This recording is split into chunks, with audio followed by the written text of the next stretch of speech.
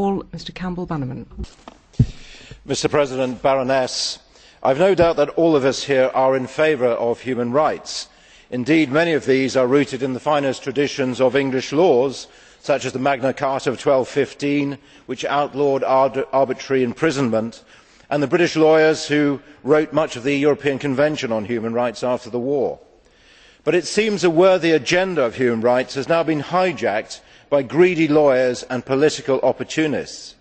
Over the water, here in Strasbourg, sits the European Court of Human Rights, and now its Committee of Ministers has ruled that Britain must overturn its ban on allowing prisoners to vote because it violates the human rights of prisoners. But aren't human rights meant to protect decent, law-abiding citizens, not terrorists, hijackers, murderers and lawbreakers?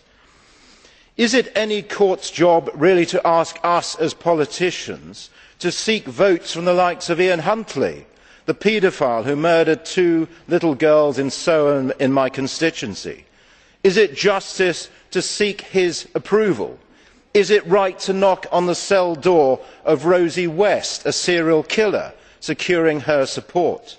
And what of Abu Qatada, bin Laden's right-hand man in Europe? Who will he be voting for? Possibly the Liberal Democrats, because they support this nonsense. Yet, seriously, these large prison populations could swing marginal votes, especially at the local level. And so, no, there should be no equivalent of rights between decent, law-abiding citizens and those of murderers and criminals.